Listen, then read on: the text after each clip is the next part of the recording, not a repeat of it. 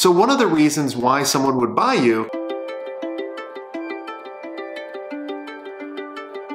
So Rob asked, I had a few people asking to acquire my company in the last year. What should an agency owner be doing to maximize the value of their business? What things were considered the biggest value items when you were acquired so I can continue to grow my business smartly and make sure I maximize my company's value should I decide to sell? Big fan, Jason. Thanks. Awesome, Rob. So it really comes down to three things. But before we chat about the three things that can increase your valuation, let's talk about why. So one of the reasons why someone would buy you would be, first, they want to get more of the piece of the pie. So let's say they only have 60% of the piece of the pie for most of their clients for the particular services. And they don't want to have any other agencies get in there because we all know that when we get into an account and we know other agencies are in there, we're trying to really mess with them. We say we're going to play well in the sandbox, but we're really trying to bury them in the sandbox, right? The other one is they want to grow faster by buying rather than organic. Think about how long it took you to get to this point where your processes and your reputation are built up. Well, they want to acquire that, so you're saving them time, which is a really big factor. And then the other part is geographic region. So let's say they're starting to want to get more into the European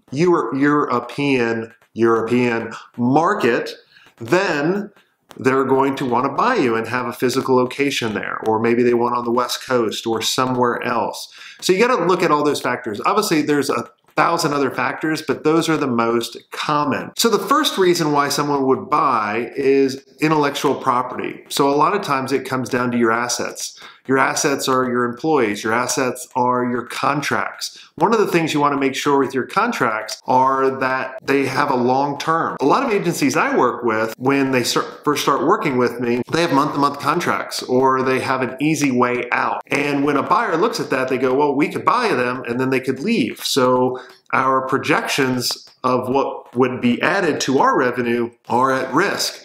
So you want to make sure you can get the longest term contract possible. You know, and I'm going to freak you out a little bit. The longest term contract, it was an agency that came up to me at a conference and they said, we sell 7-year contracts.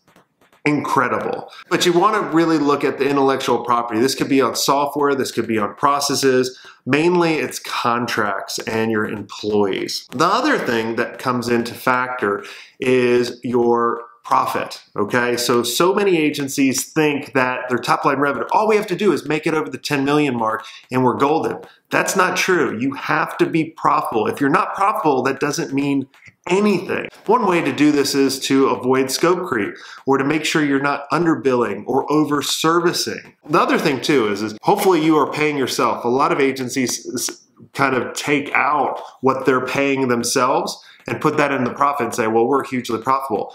Another profit margin that you should be shooting for, because that's probably your other question, is over 34%. If you look at the Service Bureau for service-based businesses in the US, it's over 34%. I'm not making this stat up. And so you want to have a healthy profit margin. And then the last part, it's about growth year over year. So a lot of times a buyer is going to look at the past 3 years track record and make sure you're going up.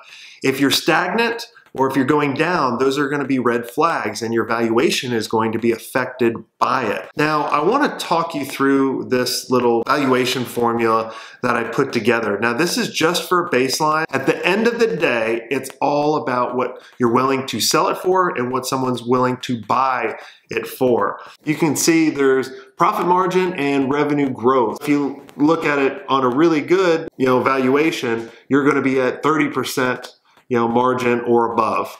And let's say your growth rate for the past 3 years is over 40%. That means you're going to be at 11x multiple, which is meaning whatever your profit is, times that by 11, and that's the valuation. Now, that's not saying that's the amount of cash you're going to get. That's just saying your valuation, because there's a lot of different factors that go into selling. If you like what we chatted about, make sure you comment below. I use that as fuel for why I do this vlog and why I do this show in order to help you out. And if you know of anybody that can benefit from this, please share it with them so you help them out. You also help me out as well. And if you're not yet subscribed, make sure you subscribe.